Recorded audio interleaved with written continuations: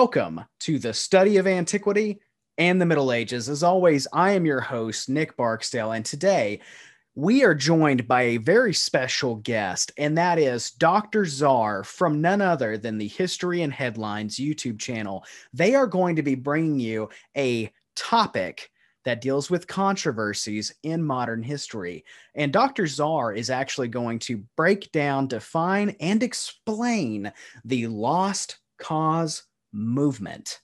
But before we get started, to my subscribers, definitely check out the links in the video description. It's going to take you to all of the awesome work Dr. Czar is doing to help people like me and you better understand the past that we all love. And so definitely check out those links and help him make history matter. And without further ado, Dr. Czar, I'm going to let you take it from here. On May 9th, 1865, the American Civil War ended. Or did it? Historians acknowledge that exact starting and ending dates of wars are open to debate, and likewise, so are the causes and reasons those wars were fought.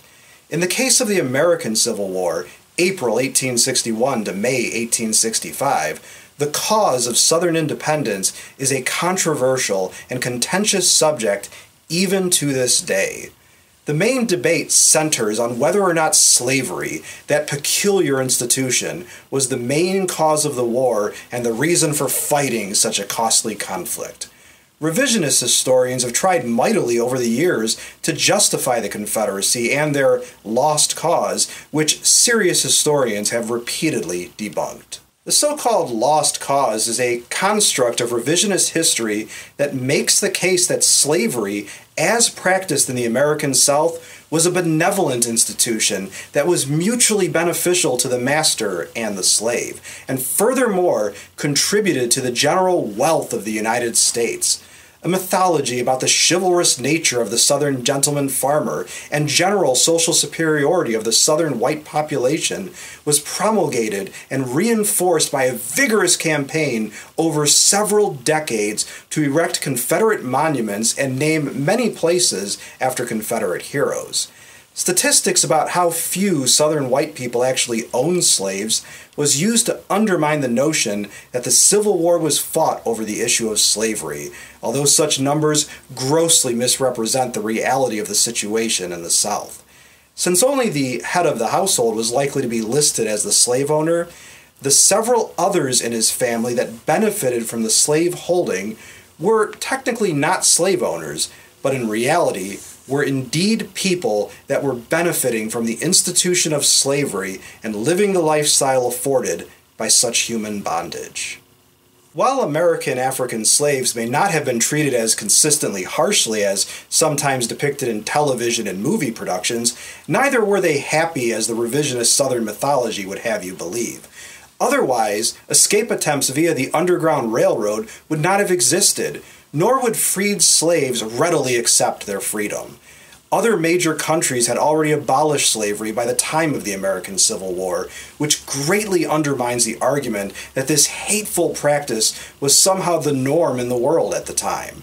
Examples of when various countries abolished slavery include Japan, 1590, Russia, 1679, field slaves converted to serfs, Russia, 1723, home slaves converted to serfs, Norway, Denmark, 1848, in the colonies, France, 1794, reinstituted in colonies in 1802, ended for good in 1848, Spain, 1811, Netherlands, 1814, British Empire, 1833 to 1834, and the Catholic Church, 1839.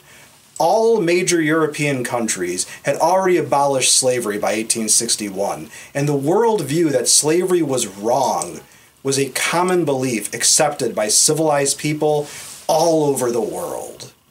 Another fact that belies the storyline that slavery was not the main or even a main issue leading to the secession of the Confederate States from the United States is found in the documents announcing the secession of those various states. In fact, every Southern state that seceded to join the Confederate States of America prominently cited slavery as an issue of contention leading to secession. A few examples of such blatant references to slavery include the following statement by George Smoot of Arkansas: Resolved that the platform on the party known as the Black Republican Party contains unconstitutional dogmas, dangerous in their tendency and highly derogatory to the rights of slave states, and among them the insulting, injurious, and untruthful enunciation of the right of the African race of their country to social and political equality with the whites. Virginia noted in its Declaration of Secession, Lincoln's opinions and purposes are hostile to slavery. The Alabama legislation drafted a letter that included, "It is the desire and purpose of the people of Alabama to meet the slaveholding states of the South, who may approve such purpose in order to frame a provisional as well as permanent government upon the principles of the Constitution of the United States." South Carolina complained that President Lincoln held opinions and purposes are hostile to slavery. Texas invoked the will of God in their rationalization for secession, based upon the unnatural feeling of hostility to these southern states and their beneficent and patriarchal system of African slavery, proclaiming the debasing doctrine of equality of all men, irrespective of race or color, a doctrine at war with nature, in opposition to the experience of mankind, and in violation of the plainest revelations of the divine law. Any attempt to pretend that slavery was not the states' rights when the cause of states' rights is cited as leading to the Civil War is just plain wrong. Slavery may not have been the only issue, but it was indeed by far the biggest and most contentious issue of them all. Cognizant of the emotional response that slavery evoked in Southern white Americans, President Lincoln, though morally opposed to slavery, was not in any hurry to justify the fears of the seceding states by promoting the abolition of slavery. Not until it became politically expedient based on the military situation did Lincoln issue his Emancipation Proclamation in September of 1862. The issuance of his executive order that freed the slaves in Confederate states only, leaving slavery intact in Missouri, Kentucky, Delaware, and Maryland, slave states that did not secede, was engineered to place the United States in the role of the moral upper hand, making other European countries that had already abolished slavery unwilling to openly support the Confederate States of America and giving Americans a moral basis for fighting for the Union.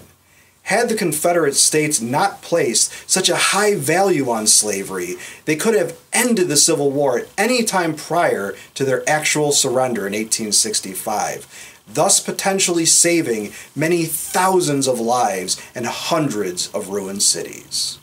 Thus, not only was slavery the precipitating reason for secession by the Southern slave states, but the abolition of slavery also later became the driving force behind the Northern War effort as well.